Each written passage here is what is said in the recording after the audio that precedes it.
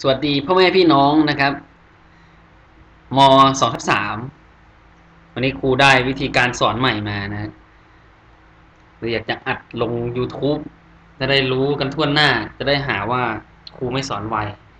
เราจะได้กลับไปดูได้ว่าอะไรเป็นอะไรนะครับวันนี้ไล่ตั้งแต่เริ่มต้นเลยนะครับเริ่มต้นคือเราสร้างฟอร์มมาโชว์ MessageBox เป็นชื่อของตัวเองน่ายังคงจะจำได้อยู่นะครับก่อนอื่นแรกเริ่มเลยนะครับก็เข้าไปที่โปรแกรมก่อนหลังจากนั้นก็ New Project นะครับเพื่อจะสร้างโปรเจกต์ใหม่ขึ้นมานะครับเลือก Windows Form Application แล้วก็เปลี่ยนชื่อนะครับแต่ครูขี้เกียจเปลี่ยนครับไม่เปลี่ยนโอเคนะครับจะได้รูปฟอร์มนี้มาด้านบนนี้ก็จะเป็นเมนูอะไรต่างๆนะครับเราก็น่าจะรู้กันแล้วเป็นเมนูเซฟออเมนูรันนะครับทดสอบการทำงานหรือว่าจะเป็นฝั่งนี้เป็น Toolbox นะครับเนี่ยทั้งหลายทั้งปวงเอาไว้สำหรับใช้งานในฟอร์มไว้ดึงลากลงมาในฟอร์มนะครับฝั่งนี้เป็นโปรเจกต์นะครับว่าในโปรเจกต์ของเราเนี่ยประกอบไปด้วยอะไรบ้างตอนนี้ยังไม่ค่อยประกอบด้วยอะไรถ้าเราสร้างโปรเจกต์ใหญ่ขึ้นมามันจะมีฟอร์ม1ฟอร์ม2ฟอร์ม10ฟอร์ม30นะครับเรื่อยๆตรงนี้เป็น property นะครับเราคลิกที่ไหน property ก็จะเป็นของอันนั้นอย่างคลิกที่ฟอร์ม property ก็เป็นของฟอร์มนะครับโอเคนะ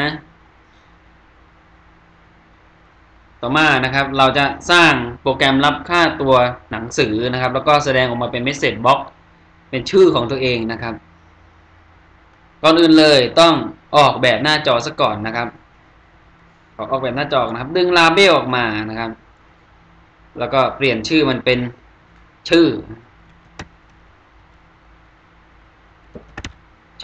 นะอีกอันนึงนะครับเป็นนามสกุล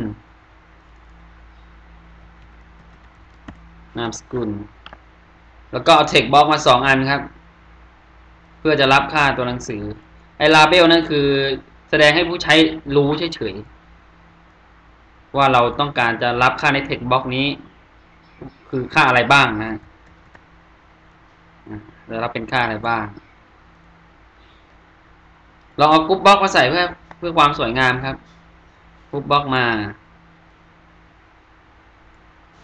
แล้วก็คุมดำนะครับเอาแบบบ้านนอกเลยก็ลากมันลงมานี่ไงเราจะตั้งชื่อกรุ๊ปบล็อกนี้ว่ารับค่าก็แล้วกันรับค่านะครับแล้วก็เอาบัตทอนมาสัก2-3ตัวแรกเอาไว้เก็บค่าเอาไว้แสดงชื่อแล้วกันแสดงชื่อครับตัวที่2เอาไว้ตั้งชื่อมันก่อนตั้งชื่อว่าล้างฟอร์มตัวที่3เอาไว้ปิดแล้วกันครับบัตทอนที่3เอาไว้ปิดนะโอเคเหลื่อมกันหน่อยครับทำมันสวยๆเรียบร้อยตรงนี้ย่อๆไปหน่อยฟอร์มของเราก็เสร็จเรียบร้อยไปแล้วไปเปลี่ยนชื่อฟอร์มใหม่ดีกว่าชื่อฟอร์มว่าอะไรดีชื่อฟอร์มว่าทดสอบรับค่าตัวหนังสือโอเคเรียบร้อยแล้วนะครับต่อมาก็จะเป็นการเขียนโค้ดให้มันเราจะเริ่มเขียนโค้ดให้กับปุ่มแสดงชื่อก่อนนะครับจากนั้นจะเขียนโค้ดให้ปุ่มล้างฟอร์มแล้วก็จะเขียนโค้ดให้ปุ่มปิดนะครับก่อนที่เราจะเขียนโค้ดนั้นเราจะต้องดับเบิลคลิกที่ปุ่มนั้นๆก่อนง่ายมาก VB ง่ายมากนะฮะแค่ดับเบิลคลิกปุ่มแล้วก็เขียนคำสั่งลงไปก็ได้เลยก่อนอื่นก็แสดงชื่อก่อนแล้วกันดับเบิลคลิกที่ปุ่มแสดงชื่อครับมันก็จะเจเนเรตโค้ดมาให้เราส่วนหนึ่งแล้วก็ให้เราเขียนเองส่วนหนึ่งนะครับก่อนอื่นต้องรู้ก่อนว่าอันเนี้ยเอาไว้ทำอะไรแสดงชื่อก็หมายความว่าเอาข้อมูลในนี้ใน text box 1นะครับนี่ดูชื่อมัน text box 1แล้วก็นี่คือ text box 2 เอาข้อมูลใน text box 1 และ text box 2 ขึ้นมาเป็น MessageBox นะครับลองดูนะครับการรูปแบบการประกาศ MessageBox ก็พิมพ์คำว่า MessageBox ครับ MessageBox.show แล้วก็ตามด้วยข้อความเห็นไหมครับ text as string เป็นข้อความอะไรก็ได้ครับสวัสดีครับก่อนดีกว่าจากนั้นเราจะเชื่อมกับ text box กับข้อมูลใน text box นะครับโดยการใช้เครื่องหมายบวกหรือเครื่องหมายแอนก็ได้ในนี้เอาบวกดีกว่าง่ายดีบวกกับ text box 1เนาะบวกกับ text box 2เลือกตรงนี้เลยก็ได้ .text เนี่ยก็คืออ้างอิงถึงตัวหนังสือซึ่งอยู่ใน text box 1นะครับนี่ก็เหมือนกันอ้างอิงถึงตัวหนังสือที่อยู่ใน text box 2แล้วก็วงเล็บปิดครับทดสอบเบื้องต้นนะครับทดสอบการรันดูเขียนโปรแกรมต้องรันบ่อยๆนะครับไม่งั้นเผื่อมันเออร์เลอร์ขึ้นมานี่แก้ยาวเลยต้องรันบ่อยๆลองทดสอบนะครับ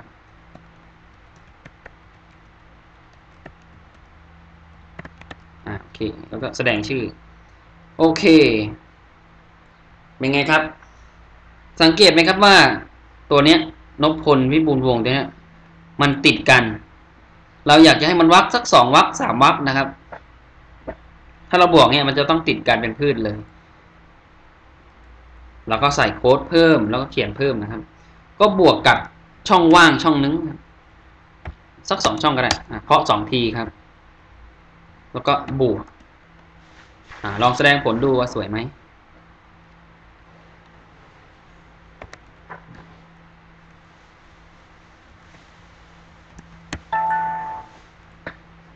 สวัสดีครับนพพลวิบูลย์วงศ์โอเคการแสดงผลสวยแล้วครับแต่ว่ามันยังดูทื่อๆไปหน่อยนะครับก็ใส่ลูกเล่นให้มันหน่อยอันที่2ก็คือลูกน้ำจุดที่2เป็นแคปชั่นเห็นไหมครับเป็นแคปชั่นก็ยังไงเดียชื่ออะไรเดียเขียนว่าแคปชั่นเราแสดงชื่อก็แล้วกันครับแสดงชื่อตัวต่อมานะครับหลังลูกน้ำตัวต่อมาจะเป็น button as system window form ก็คือเป็น MessageBox button MessageBox เมื่อกี้เรามี button เดียวมีปุ่มกดปุ่มเดียวตรงนี้อยากจะใส่ปุ่มกดสัก2 ปุ่มนะครับก็เขียนว่า button ปุ่มเปลี่ยนภาษาครูมีปัญหานะครับMessageBox button มาละ MessageBox button OK กับ cancel แล้วกันครับเลือกตรงนี้อันสุดท้ายนะครับเป็นไอคอนอยากจะใส่ไอคอนอะไรดีเอาเป็นไอคอนของอะไรดี information ดีไหม information ดีกว่าครับ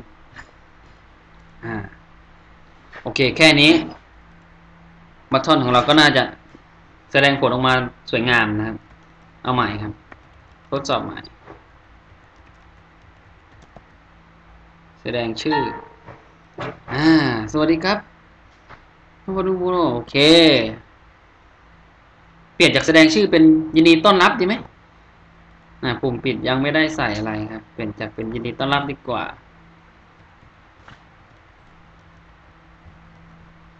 พูดผิดถูกครับตื่นเต้นโอเคเป็นยินดีต้อนรับดีกว่าขี้เกียจพิมพ์นะครับยินดีต้อนรับโอเคตอนนี้ปุ่มที่2บ้างปุ่มที่2เราอยากจะให้มันล้างฟอร์มก็หมายความว่าให้เวลาเราพิมพ์ข้อความในนี้กับในนี้เนี่ย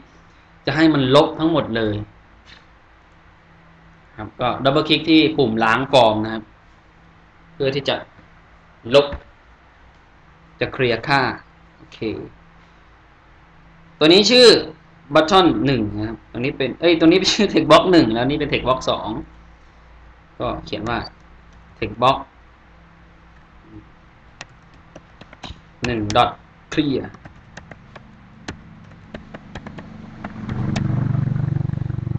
โอเคเป็นอันเสร็จสิ้นนะครับทดสอบ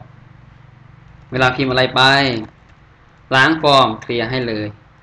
เวลาพิมพ์อะไรไปล้างฟอร์มเคลียร์โอเคนะครับปุ่มปิดยังไม่ได้ใส่อะไร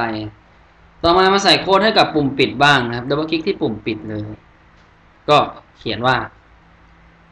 ฟอร์มclose สิ่งที่ครูสอนไปความจริงครูก็อยากจะสอนอย่างเงี้ยแต่มันบังคับว่าเนี่ยฟอร์ม1เนี่ยมันจะรีเฟอร์ไปหาตัวเองไม่ได้คือจะอ้างอิงถึงตัวเองไม่ได้มันต้องใช้คำว่ามีแทนเราก็ต้องเปลี่ยนเป็นมีถึงจะเสร็จแล้วก็กดเซฟแล้วก็กดรันปิดได้แล้วแค่นี้เองนะครับแอปพลิเคชันง่ายๆของเรานะครับ